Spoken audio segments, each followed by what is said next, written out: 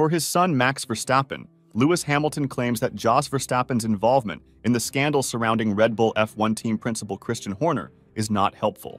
At the Bahrain Grand Prix last weekend, Verstappen Senior warned Red Bull that if Horner, who made waves at the Formula One first race, stayed in his position, the team would be torn apart.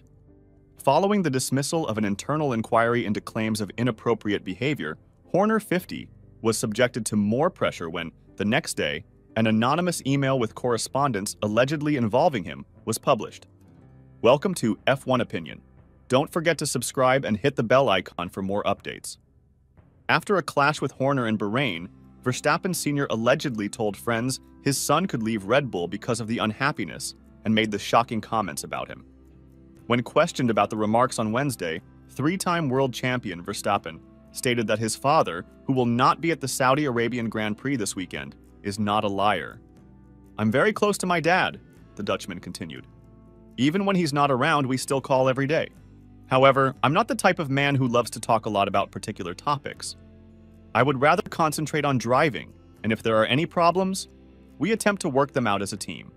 That's all I have to say about it. It is crucial for the team that we are able to discuss the performance of our fantastic vehicle." When asked what he thought of the situation, Hamilton said, "I don't know what he's basing these foundations off. I don't know the details of it. That's just an opinion, but it's definitely not helpful because, at the end of the day, he's a parent and not a member of the team. It seems like a very thin line to walk," the Mercedes driver continued. "It also depends on how well you get along with your parent. Some people you meet have excellent relationships with their parents and have been wonderful parents, and then there are others who have had negative relationships. And it's not always the case that their parents have treated them well. Therefore, I am unaware of Verstappen's relationships. Of course, you occasionally hear things.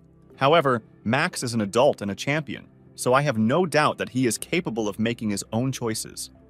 In our environment, it's really simple for someone whispering in your ear to lead you astray, and possibly not in the correct direction at all. This is especially true for drivers. I'm not suggesting that's the situation there.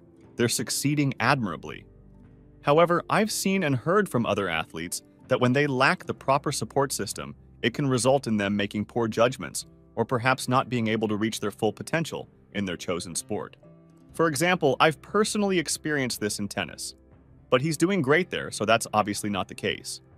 It is really challenging because you want your parent to be your parent and to be in a positive relationship with you.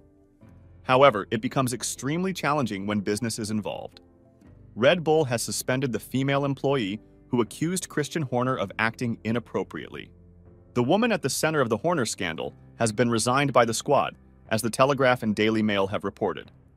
This is in response to the Times allegation that Horner, who was found not guilty after an international probe, gave the female employee until yesterday evening to file an appeal.